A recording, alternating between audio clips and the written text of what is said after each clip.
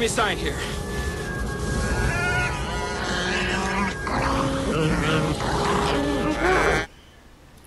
Well, this rainy, overcast Brisbane day just got a whole lot better.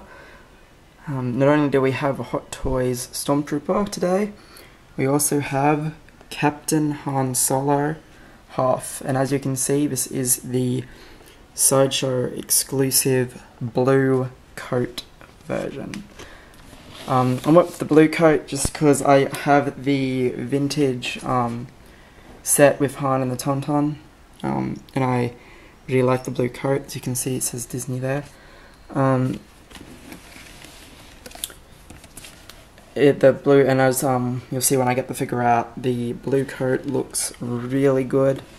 I probably try and get a brown coat just because I like, obviously prop references in that will tell you it's brown, but yeah, I know the blue coat debate was not my era, as I'm way younger than the vintage Star Wars line, but I've always liked the blue coat, and several Hasbro figures over the years have had the blue coat, and the Black Series is coming out with a deluxe blue coat Han and Tauntaun set, which is going to be good. So let's take a look at Captain Han Solo. Well, Han definitely comes with everything he needs to find Luke. We have a similar style display base to Luke's, but it's not exactly the same. Luke's had two pieces, which just has the one, and I put it towards the front of the stand so I could have Han standing up. We also get a nicely detailed life scanner. There are extendable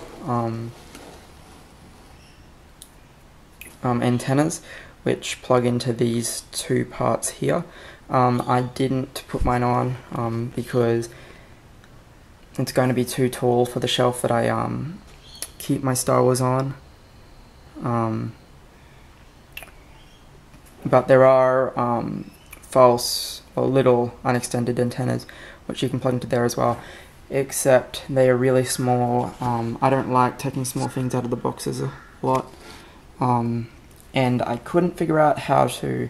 I think I actually have to take out the whole tray and slide them out that way, because they look like they're quite hard to get out. My only complaint, and this is probably just mine, is that there is a small, you can see the white, yeah, it's a small patch where the fur doesn't cover. I'm not going to ask for a replacement or whatever, because I can, if I move the fur over a bit, it covers it up. It was quite well covered before. It was just when I moved him.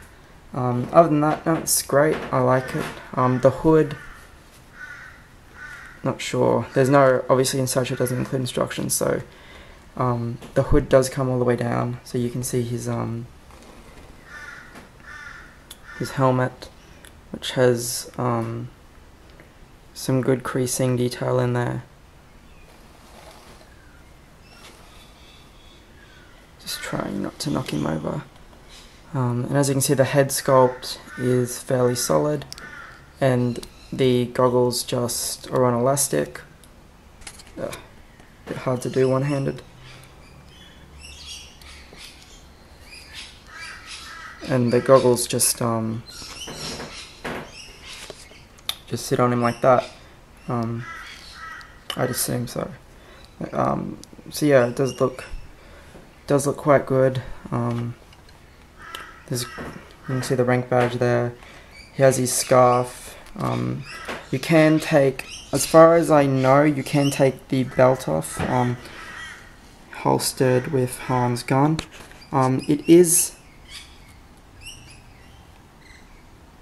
a magnetic holster, and it just sits in there.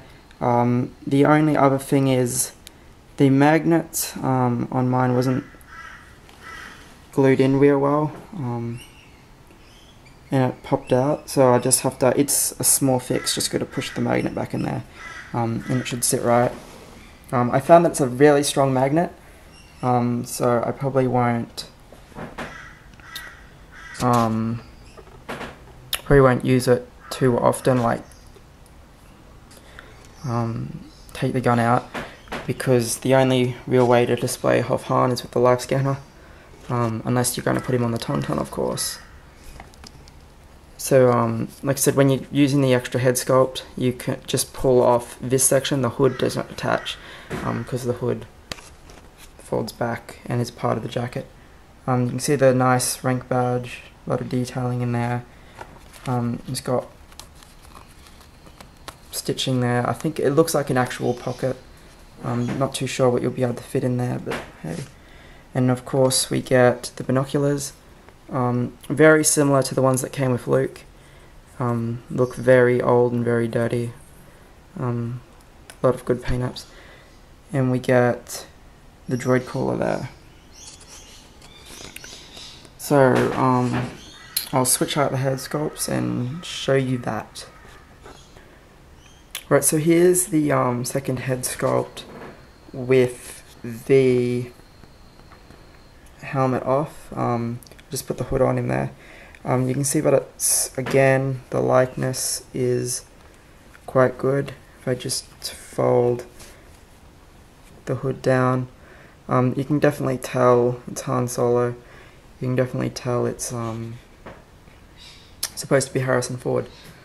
I'm going to use the helmeted sculpt just because I've got Luke with the helmeted sculpt at the moment. I'm going to put them side by side,